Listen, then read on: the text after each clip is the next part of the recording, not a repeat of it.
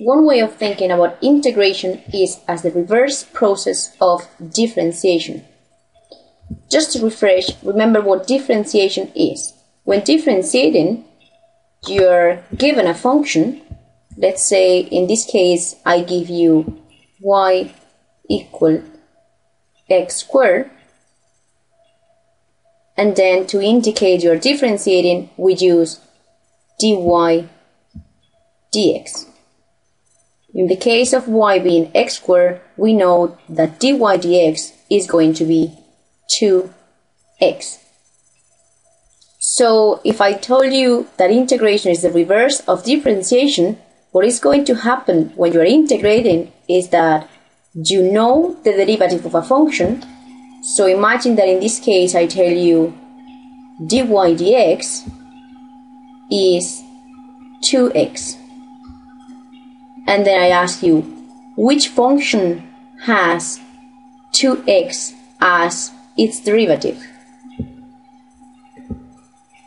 By looking at the example above, in this case you can guess that one answer would be x squared, because 2x is the derivative of x squared. Think about this question. Is this the only answer that we can get? What about these functions? X squared plus 1. What about x squared minus 3? And let's say y equals x squared plus 5. If you calculate the derivative of each of those functions, the derivative of all of them is exactly the same. The derivative for all of them is 2x. Therefore, x squared wasn't the only answer. Any function in the form x squared plus c, x squared plus any constant, that could be 1, minus 3, 5, a half, whatever the constant you want to think about, any function that is x squared plus a constant has derivative that is equal to 2x. We can say then that x squared plus c is an antiderivative of 2x. What we just did is called indefinite integration. And we will write it like this.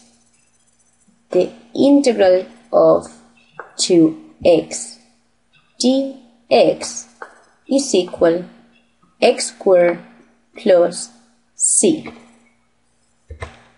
where this symbol here is the integration symbol, and it's actually coming from a long S. The inside of the integral is called integrand, and this dx here indicates the variable of integration.